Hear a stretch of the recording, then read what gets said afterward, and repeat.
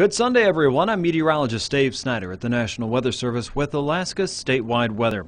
Low pressure is working across the coastal sections of south central and southeastern Alaska. It's down to 998 millibars with another piece of the storm working through Bristol Bay at 993 millibars. It's fairly strong and bringing a lot of wind to the Kodiak Island area as well as parts of the Alaska Peninsula.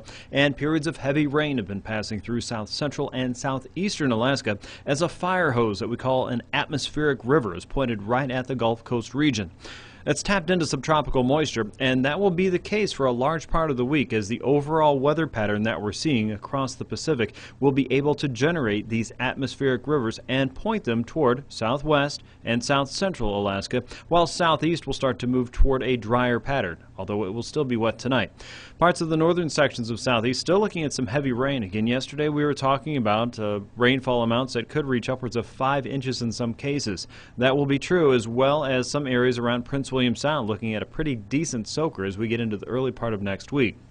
Low pressure sitting close to Shelikof Strait and the Kodiak Island area will keep rainfall going there across southwest and south central Alaska. For the interior, pockets of rain and snow will continue tonight. It should be fairly warm enough for that to mix through the evening and overnight hours. Across the Arctic coast, it will be mainly snow, and in some cases from Barrow down to Wainwright, Point Lay, Point Hope, and around Cape Lisburne, look for an opportunity of 1 inch or more. Some of that could extend eastward toward Kaktovik as well, but the farther south you go toward the hills, the better chance you'll be of finding some rain and snow.